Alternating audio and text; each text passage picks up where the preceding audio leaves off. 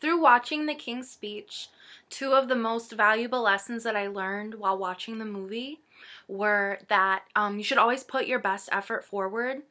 I think we saw this when Bertie, before he was King George VI, I feel like we saw this when his wife was reading the children a bedtime story and he happened to walk in and the kids started asking him to read a bedtime story. He was so put on the spot and you can tell he was so uncomfortable even though these were his own children. He stammered through the story and some of it was kind of silly and it didn't make sense.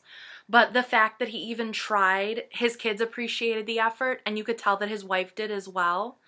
The second lesson that I learned from The King's Speech is that sometimes we're going to have to ask for help, even if we don't think we need it, but we should always ask for help regardless. Whether you're a beginner at something or, an expert, everybody always needs help at some point in time. We saw this when Bertie, before he was crowned King George VI, before he really started to see his improvement with the doctor.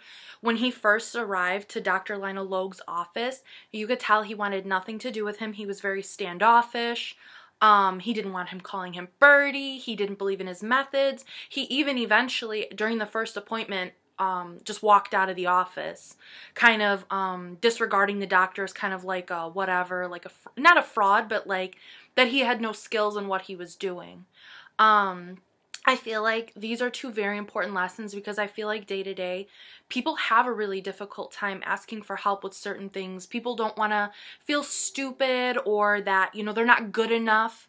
And that's definitely not the case at all. I also think it's really important that we always put our best effort forward, even if it's something as simple as reading our children a bedtime story or, whether it's at work or, wherever it may be. Even if you're unsure or a little scared of what you're gonna put out, I feel like just the effort will make all the difference to whoever you're interacting with or doing the work for or whatever it may be. So those were the two very important lessons that I took from The King's Speech.